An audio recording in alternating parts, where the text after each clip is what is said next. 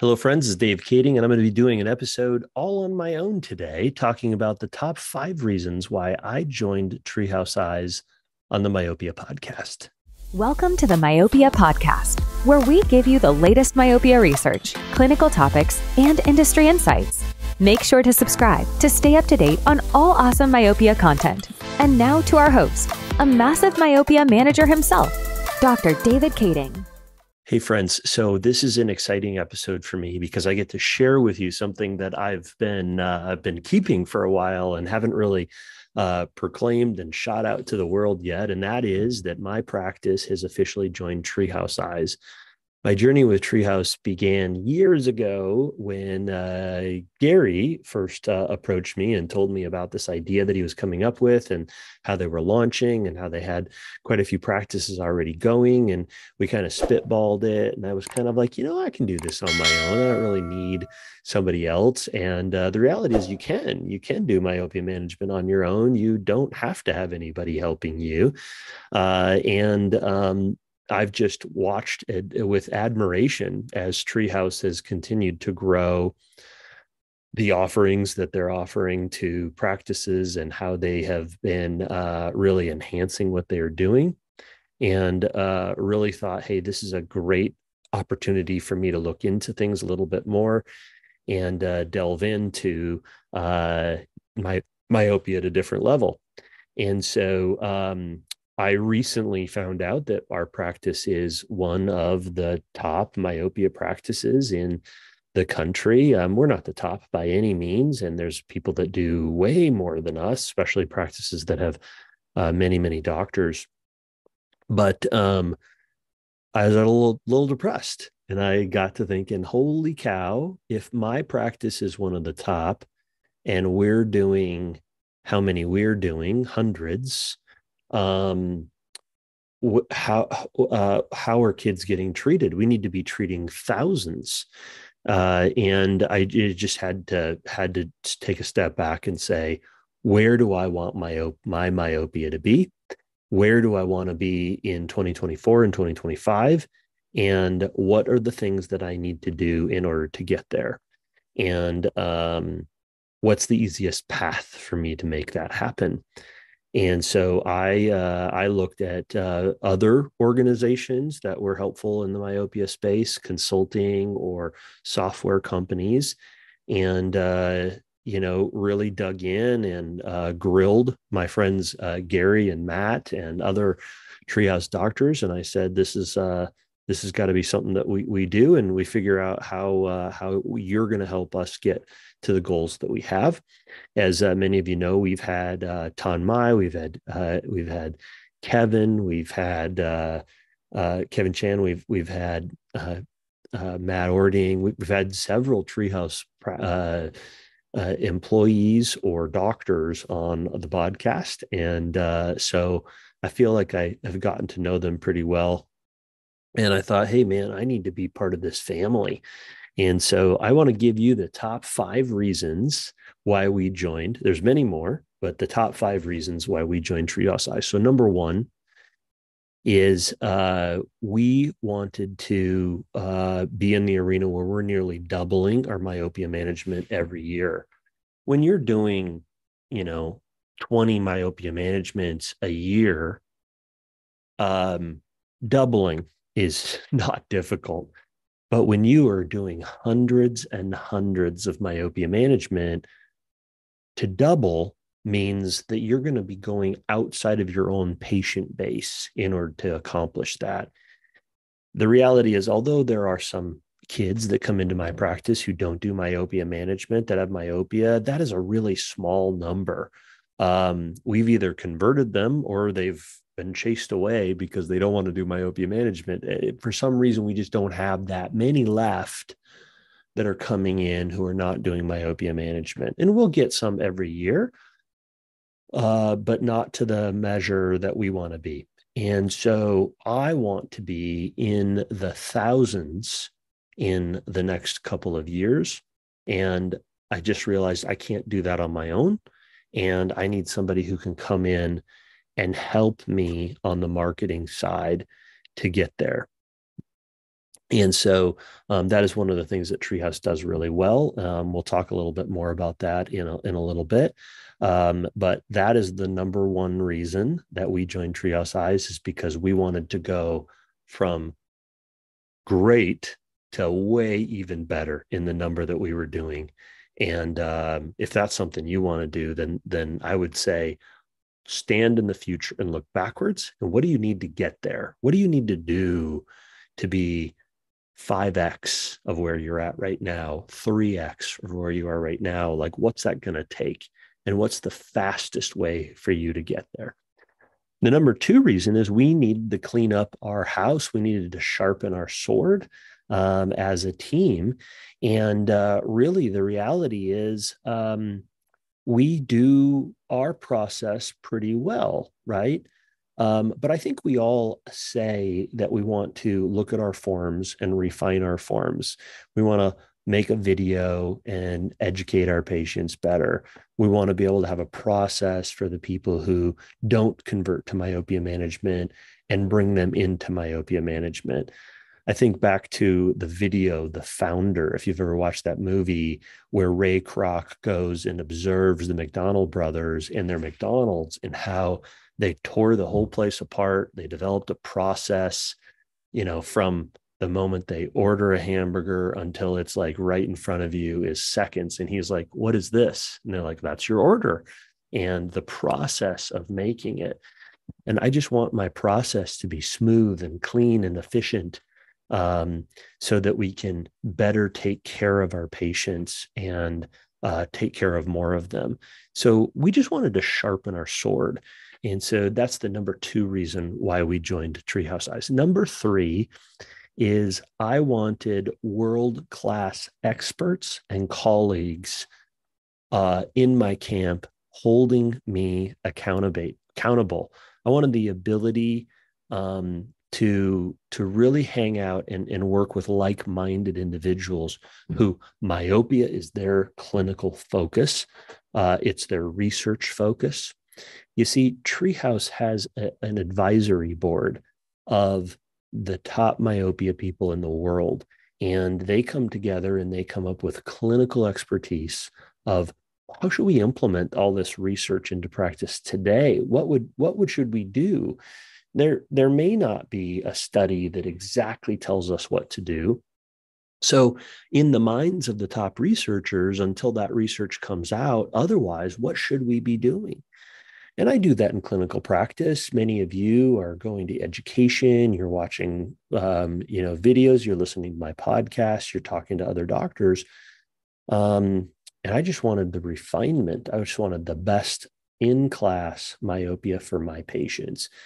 And so how can I be better and what can that do? And I read hundreds of papers, right? Like myopia papers are something that we read all the time, but there's thousands of papers written about every year on myopia. There's hundreds of definitions alone. So how do we take that and put it into practice? And I wanted the best in class from the researchers.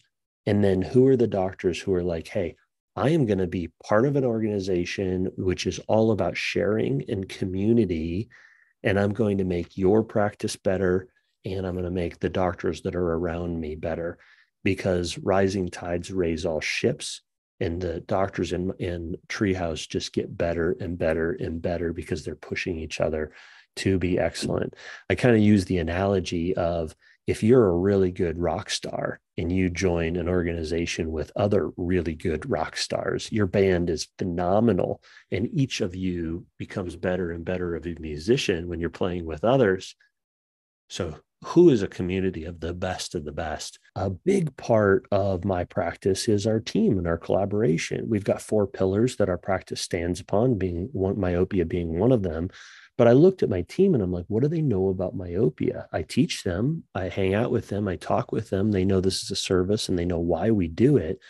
But is their definition of myopia the same as mine? When they talk to somebody on the street or at the front desk or in the back, are they saying the words that I want to say?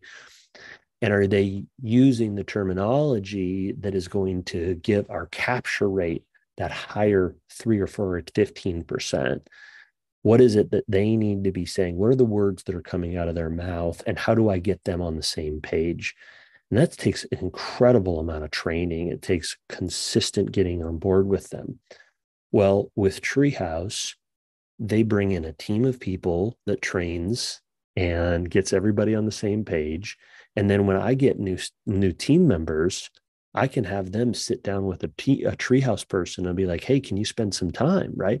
If I want to have a team meeting with a Treehouse expert, they'll get on the phone with me. They'll get on a Zoom call, or they'll even come into the office and they'll be like, "Hey, let's circle the wagons.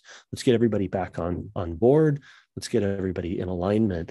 And so having my team on board with me, having a new staff member come on, being able to join and get on board with what we're doing in the office is huge.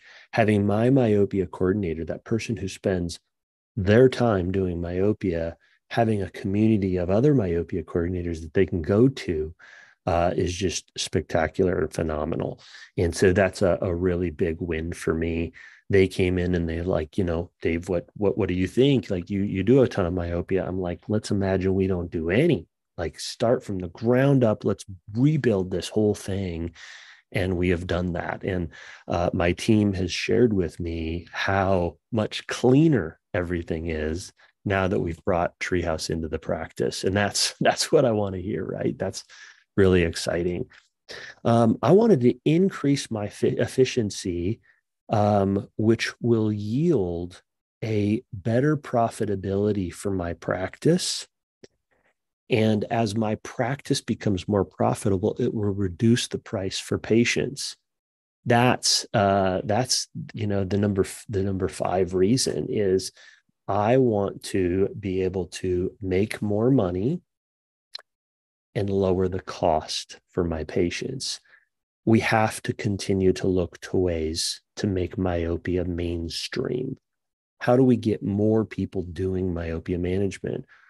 Right now, the cost is bearable. It's approachable, but things are going to continue to go up in cost. And I want to continue to find ways to be able to encounter more kids. And so by having my efficiency locked in, by having my team on board, by having the process as smooth as can be,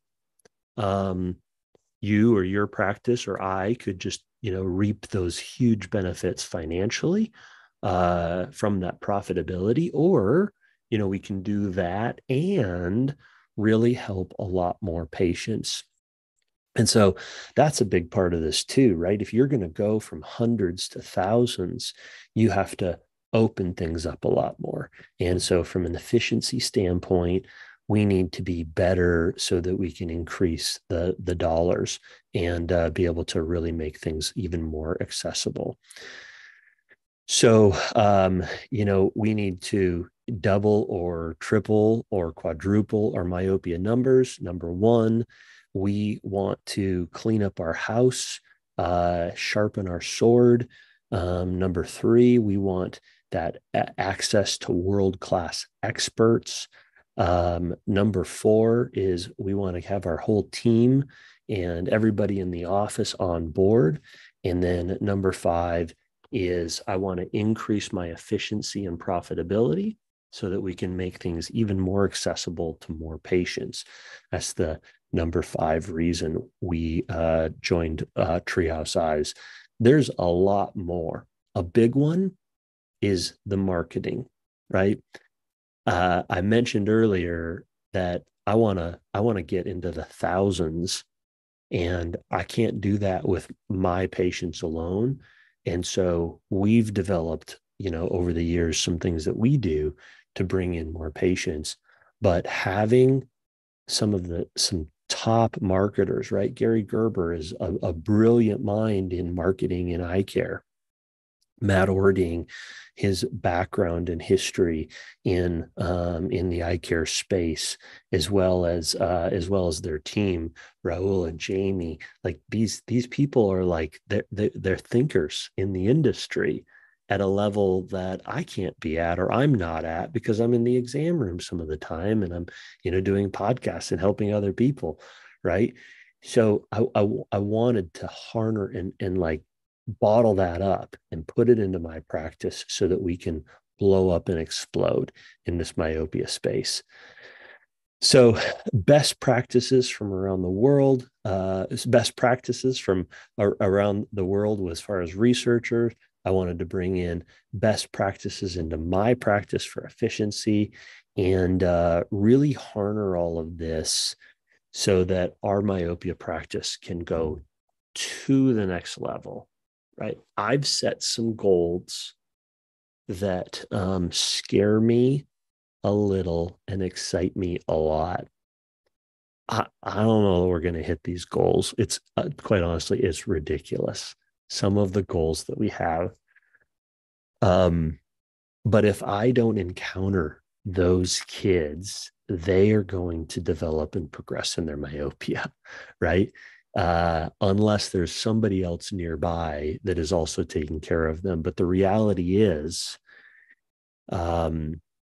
we have to have 10, 20,000 eye care providers in the United States encountering hundreds of children each. It's not happening, which means that there is some of us, a small group of us that need to be in the thousands. And the beauty about that is there's a lot of people in Treehouse Eyes that are saying, I'll do it. They're raising their hand and they'll say, I will take that on. I will become a specialist in this area. And because that is the case, that's the group of people that I wanted to surround myself with. Now, that doesn't mean that I don't think that other people who aren't in Treehouse Eyes are losing out or are missing out on being able to see myopic patients. By no means. I've done it very well for a very, very long time. But for me, I wanted to go to that next level. And the cost is minimal with regards to what we're accomplishing. So if you're somebody who's thinking about it and you're like, hey, it's way too expensive, the reality is it's not. It's 1 or 2 more patients a month. But if you're wanting to see 10, 20, 50, 100 more patients a month, then that's, really a minimal cost. So that's the top 5 reasons I joined Treehouse Eyes. I'm going to be digging into a little bit more of what it's bringing to my practice, how we're using those in our practice to be better. They have some secret sauce that I can't share with you, which I wasn't shared until I became part of the team. And I do want to disclose that I'm paying the same amount as everybody else. Some people might think, oh, well, because you're a speaker or you're a podcaster that you get some special privileges. That's not the case. My credit card gets charged on a monthly basis, just like anybody else.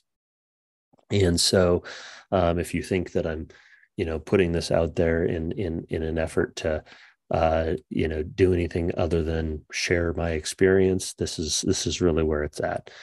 So feel free to reach out, ask questions. I'm sure I'm going to get lots of emails and text messages or finding on social. If you do want to reach out to me at Dave Kading, you're welcome to do so. And I'd love to connect with you and spitball what are ways that you're doing.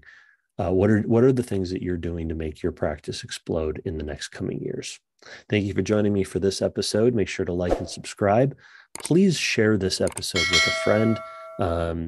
We don't charge for these podcasts. And so the best way you can thank me back is to share it with somebody else so they can get that information as well.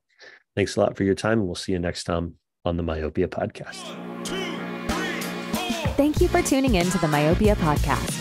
If you enjoy our content, please leave a 5-star review and don't forget to subscribe for more great episodes.